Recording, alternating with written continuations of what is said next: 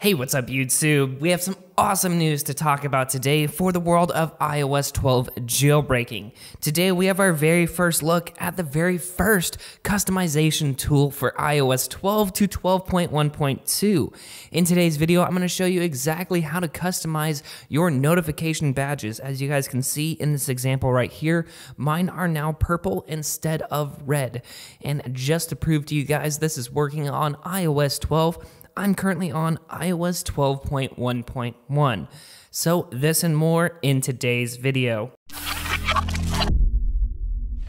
Alright, well this tutorial process is pretty short and straightforward, but before we begin, don't forget to like, comment, and subscribe to stay updated with the latest jailbreaking updates and news. Alright, so this is what was tweeted out by Altica TornGat, the developer of TornGat, will be released when it's ready. It's not quite ready yet, sounds like, but I don't know when that will be. In the meantime, here's a notification badge changer for iOS 12 to 12.1.2. And then goes on to say report any bugs on the issues to the TornGat repository GitHub profile. And here is said GitHub profile. So if we click on that right there, it will ask us to then download what's called Badges IPA. It's a short little application to change our notification badges, basically. I thought I saved it to the desktop. Okay, there we go. And of course, this is an application that we're gonna sideload, so we will need Cydia Impactor. So once you guys have both of those downloaded, now it's time that we can plug our phones into our computer and we can go ahead and trust the connection right here and make sure it shows up in iTunes.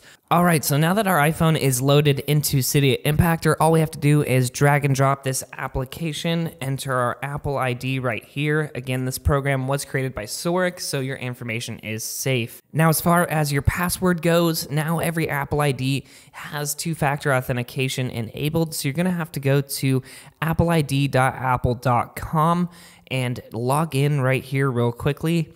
And then we can scroll to, I guess we have to do two-factor authentication real fast. And once we're authenticated, then we can go ahead and create an app-specific password right here. Just click Generate Password. Here, you can type in anything you want. So I'll just type in badges and then scroll down and click Create. And now we can just copy this password. So just Control-C, get out of that application, and then Control-V, paste that in right there. Click OK. And now on our iPhone right here, oh, there we go. Badges right there. It just appeared.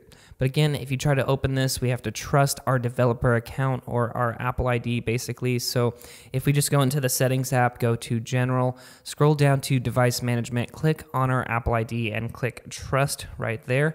Now we are good to go to open up badges. Alright, so it just takes a second to load here. Now again, as you guys can see, the default badge color at the top is red, and now it's going to ask you to enter a hex code, and you can change the opacity of exactly what color and what transparency you want your new badges to appear on. So if you just do a quick Google search for a hex color picker, I'm just on W3 Schools. That's an easy way to get color codes in the hex format. So I'm just going to go ahead and pick white. Maybe, I know that's FFFFF, but let's go ahead and do that color right there. So 6 Fs right there. Now our badge color is white, and then I'm going to go ahead and turn the transparency down just a little bit. And then you can click Dismiss Keyboard right there. And now all we have to do is click Change right there and do a quick respring on our device. So we'll go ahead and swipe up once our device has rebooted here. And there we go, guys. As you can see, now my badges are white and transparent. Now, that's a little bit too bright. Unfortunately, it probably would look a little bit better if I did black instead of white, because you can't yet change the text color. It's only the badge notification background color, basically. So that's just a quick way. If you guys want to revert this back to the original or change it once more, again, just head back into the badges application right here. Give it a second to load once more. And once we're back, if you guys see here at the bottom, you can just click Use Default and then do a quick respring once more to revert back to the original red badges. And now when we swipe up and when I unlock my device, here we should have, yep, we have the original default red badges. Anyway guys, that's just a quick tutorial on how to change the badges on iOS 12 to 12.1.2. Again, this is kind of the first look at our first utility for customizing iOS 12, and that's exactly why I wanted to share it with you guys. Only good things are to come in the near future in the world of jailbreaking and iOS 12. But again, if you guys want to jailbreak and you're on 12.1.3 or anything newer, definitely downgrade to 12.1.2 or 12.1.1 while the signing window is still open.